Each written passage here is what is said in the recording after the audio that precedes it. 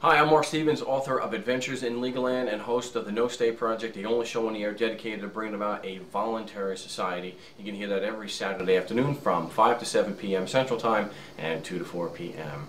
Pacific Time on We the People Radio Network. That's WTPRN.com. Again, that's WTPRN.com. What I want to talk about today, civil traffic tickets, beating civil traffic tickets, getting them kicked out.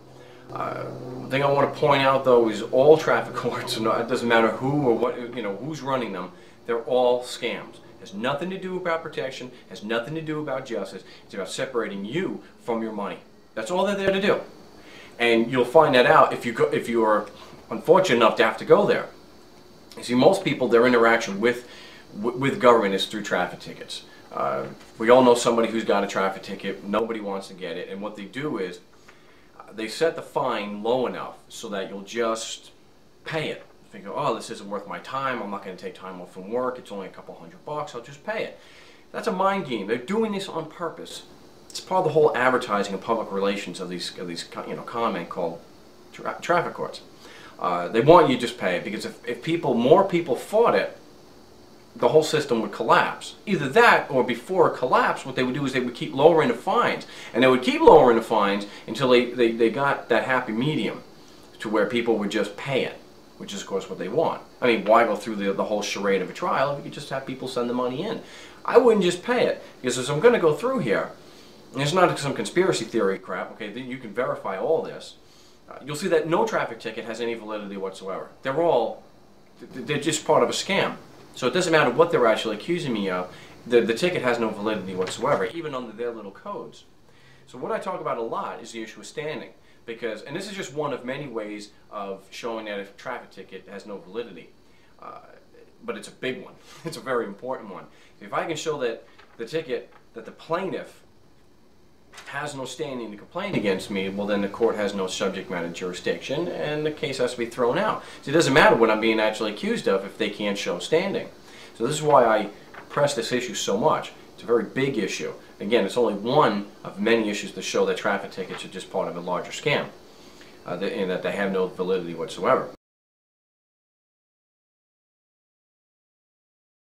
So one of the things I want to point out, that if you learn anything from the video, is that a ticket, let's say a ticket, is not synonymous with a with a cause of action. See, they want you to believe that a cause of action and a ticket are exactly the same thing, because then they've already won. They've got you here. Because, well, most people just assume, well, there's a valid cause of action here, I'll just pay it. Or it's not worth my time, I pay it. But boy, you open up a whole can of worms now when you start questioning whether the complaint presents a valid cause of action. And a cause of action is a very specific thing, legally. In fact, any attorney will tell you that. They don't want you to discuss that. The one thing that judges and prosecutors and especially the police, they don't want you talking about cause of action or standing. And they'll even let you think that doesn't even apply. We'll show you that it does. So before we get into the issue of standing, to determine how somebody gets standing in an American court, you have to know what the court is for.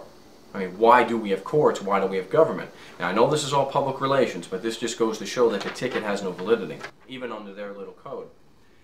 You find the purpose of government in the Declaration of Independence in most state constitutions. In Arizona, for example, it's Article 2, Section 2, and it states that governments are established to protect and maintain individual rights. Okay, now stop laughing. So the governments are established to protect and maintain individual rights. So this is why we have the government.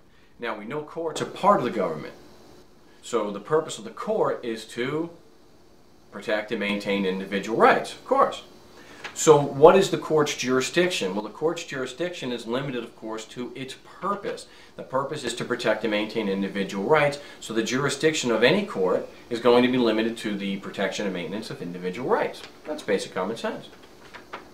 So then for a plaintiff to have standing in that same court, in an American court, the plaintiff has to allege the violation of a legal right, because the court's jurisdiction is based on protecting and maintaining individual rights. So to have standing, they have to allege that. And you can go into any number of court cases. They're consistent, believe it or not, with this. Of course, they don't like to hear this in a traffic court. Rames versus Byrd. Standing is a necessary component of subject matter jurisdiction. Well, you have to have subject matter jurisdiction even in a traffic case. It states that standing is perhaps the most important of the jurisdictional doctrines. Standing represents a jurisdictional requirement which remains open to review at all stages of the litigation. And in the Supreme Court of the United States again, Allen versus Wright. This is where you get into the elements of standing. The requirement of standing, however, has a core component derived directly from the Constitution. A plaintiff must allege personal injury fairly traceable to the defendant's allegedly unlawful conduct and likely to be redressed by the requested relief. So you have to have the injury, which is the invasion of legal right.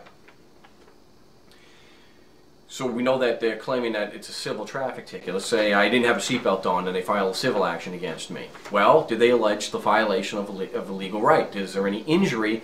It says, again, they must allege personal injury. Well, was the police officer alleging personal injury? Does the prosecutor allege personal injury of the so-called plaintiff? No. So now if the courts, now this is subject matter jurisdiction, so for a plaintiff to have standing, they have to allege the violation of a legal right. Once they do that, then the court can have subject matter jurisdiction. But here we see there is no violation of legal right, so there couldn't be any subject matter jurisdiction because the court is limited, and the purpose of the court is to what? That's right, to protect and maintain individual rights. So you see right off the bat, no driver's license or no seatbelt or even speeding. Not that I'm advocating people traveling on a speed that's not reasonable and prudent, but 5, 10, 12 miles an hour over the speed limit probably isn't really endangering anybody. So you see that there's no validity whatsoever to any of those tickets, and that's on just this one issue alone. And if you think that this isn't a serious issue, that the government attorneys don't take this seriously, you can just look at a recent case where the NSA was sued by, I believe it was the ACLU. And that was the main issue that they raised, that they hadn't shown standing. They couldn't show a personal injury. Well, that apply. Well, okay. Well, standing applies across the board, even to civil traffic cases, because we know that the government was established to what? Protect and maintain individual rights. So that's what the jurisdiction is limited to. So there is it's been a very effective way, and it shows you that no traffic ticket has any validity whatsoever. So in the next video, what we'll discuss is how to impeach a witness, which is typically in a traffic case you only have one witness, it's the police officer. And I can go through how you can impeach him by asking only 2 questions. Some cases, you ask him even 1 question, and the judge would be more than happy to say he's incompetent to testify. But that's in the next video. Until then, I'm Mark Stevens. Go to my website, it's adventuresinlegalland.com.